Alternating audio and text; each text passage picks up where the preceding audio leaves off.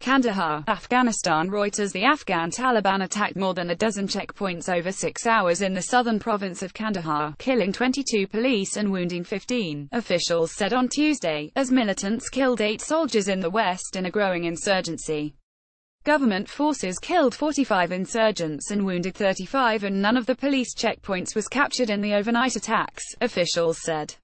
Our forces resisted until they received reinforcements and air support, said Zia Durrani, spokesman for Kandahar's police chief. The Taliban were defeated. The Taliban told reporters by WhatsApp that they killed 43 police and members of a militia and destroyed 13 armored vehicles. The insurgents often exaggerate battlefield casualties. The Taliban, fighting to restore Islamic rule after their 2001 ouster by US-led troops, also attacked Bala Bolak, in the western province of Farah, on Tuesday, killing 8 soldiers and wounding 3, according to the provincial government.